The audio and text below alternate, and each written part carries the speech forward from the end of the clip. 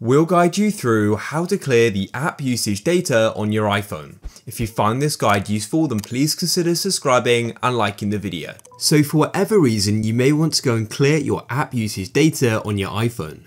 So to go and do this, you need to go and open up the settings on your iPhone like so, and then you need to go and scroll down until you can go and see the option for App Store. And then what you need to do is go and click on it. Next, you need to go and scroll down until you go and see the option at the bottom in the privacy section for personalized recommendations. Click there, and this will go and take you into the App Store. And then what you want to do is where it says your usage of apps, you've got the option for clear app usage data. It says clear the app usage data stored on the device that helps personalize your App Store experience. Go and click on it and you'll go and get this confirmation pop-up saying clear app usage data. So if you're sure, go and click on it, and that's it. So if you guys found this useful and you want to see more, then please consider subscribing and liking the video.